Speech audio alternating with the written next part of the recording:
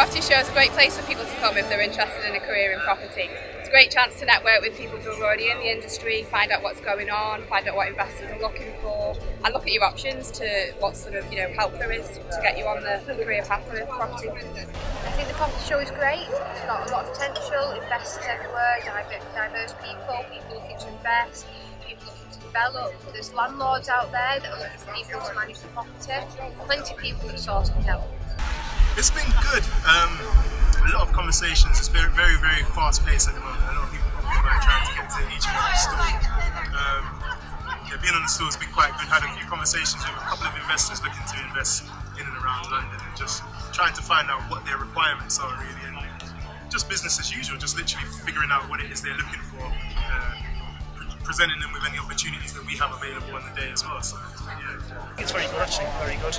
I haven't been here before, so for me it's a new experience. Lots of different people, lots of different stands, lots of I suppose you've got investors on one side, then you've got everybody who's kind of trying to pitch and sell on the other side as well. So on the whole, so far it's pretty good. Yeah.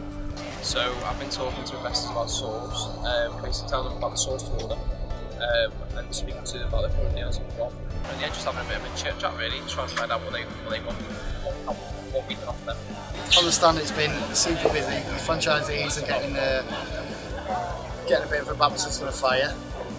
But it's good. Lots of interaction with investors, lots of interaction with potential franchisees as well for Source. So it's been all good. Can't complain.